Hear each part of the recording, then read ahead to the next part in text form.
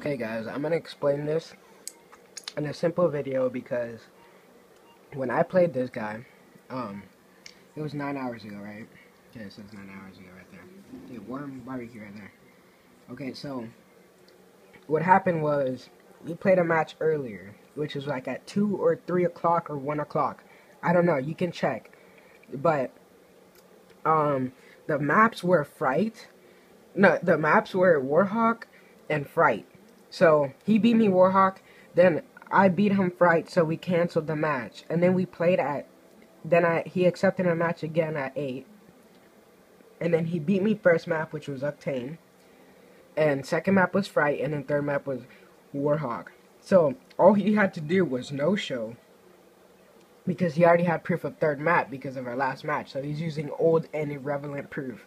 So what I'm going to show you guys is the proof that when he no-showed, which I already have the no-show video, which that I played him 9 hours ago on this thing, and I have it on my game DVR. It was 5-second map, and look, it was 9 hours ago. I was playing this guy named Frenzy Crooks, as you guys can see. It was a fast round, so he's using old and irrelevant proof. So that means he's getting banned. He should be getting banned.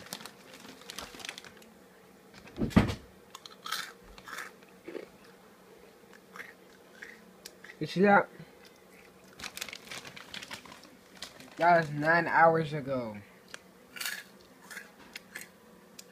He no-showed second and third, so he didn't have to finish the match.